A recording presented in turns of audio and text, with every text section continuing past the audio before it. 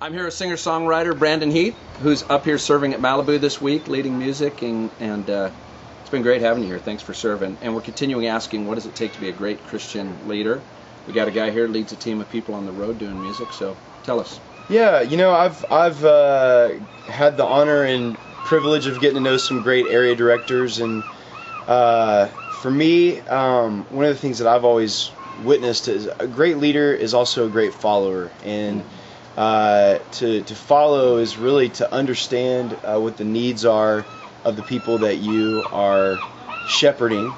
And that's a good Christian thank word right you. There, yes. Yeah. So for me, one of the things that I've learned as a leader and the people that I work with is to keep morale up, and that's not just being buddy, but really learning to celebrate the small victories that we have every day. And even in a place like Malibu, there's so many different areas that are going on.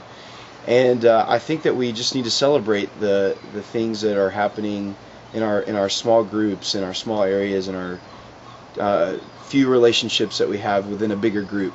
And so I think that can really encourage a group of people to keep going, and it also attracts people, new people, into what you're doing. They want to be a part of that. And so I think it's not only keeping what you've got healthy, but also people outside see, I want to be a part of that. Right. And I think that's a great start. So be a good follower and celebrate all the victories, even the little ones. Especially the little ones. Yeah.